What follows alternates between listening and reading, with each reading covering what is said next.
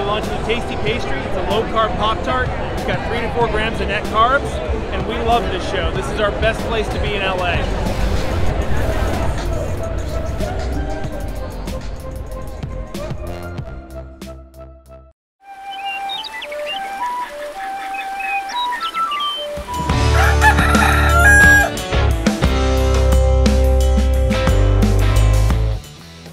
Welcome back to Legendary Foods Muscle in the Morning. I'm Dave Palumbo, and today is Tuesday, April 19th, 2022. And let's find out what's going on in the world of bodybuilding and fitness. If you're a 212 fan, this is your time to pay attention because your division might be about to get a whole lot more interesting. A few days ago, there were some rumors floating around about the potential of Breon Ansley jumping into a 212 show at some point before the Olympia, which is interesting when you consider the fact that this is something he floated out there a few weeks back when he said that this would be his last year in Classic. Now, whether or not this actually happens is still anyone's guess, but it does bring up a few interesting possibilities, not the least of which is the possibility of him becoming the first athlete in history to earn Olympia qualifications for the 212 and Classic in the same season. So if it ends up happening and he goes the Sean Clarita route by winning outside of his division, I think it makes the transition into this new home go a lot more smoother. If you're a Jon Delarosa fan, this segment isn't going to make you that happy because it looks like it's going to be a while before we see him back in action. According to reports, Jon recently suffered a torn biceps, which will effectively end his season before it starts. This is really unfortunate for Jon because he was just starting to get back into contest prep mode after taking the better part of the last year off.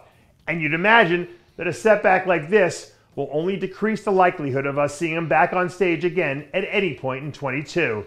But like we've said so many times before, when Jon is at his best, he's shown that he's someone who's definitely worthy of standing on the Olympia stage.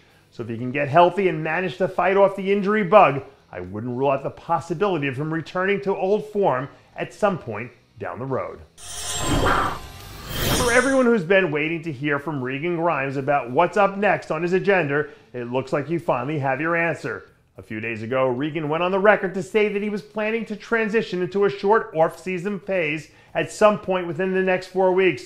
And from that point, it looks like the goal will be to slowly add on some more quality size in a few key areas. Even though we're still in the early stages of the contest season, I think if you go back and look at the pictures from the Arnold and the Boston Pro, you can see that he's definitely better than he was at some point in the season last year. But he still needs to tie up a few more loose ends before he's ready to compete for any of the major titles. But with that being said, if he has another offseason like he did heading into 22, it won't be long before he's ready to take that next step. On yesterday's show, we did a segment on the new updates from Urs Kalasinski that ended up generating a lot of buzz. But with all due respect to Urs and the progress that he's made over the last few weeks, what we're seeing from Terrence Ruffin right now is enough to make you do a double take. Your reigning and defending two-time Arnold Classic champ seems like he's taken it up a few levels since the last time we checked in. And the general consensus from people close to his camp is that they couldn't be more happy with the way things are going right now. Outside of Chris Bumstead, Terrence is probably the only other athlete in the division who can move the needle like this. And barring something crazy, it's tough to see a scenario where anyone else finds a way to move him off that spot anytime soon.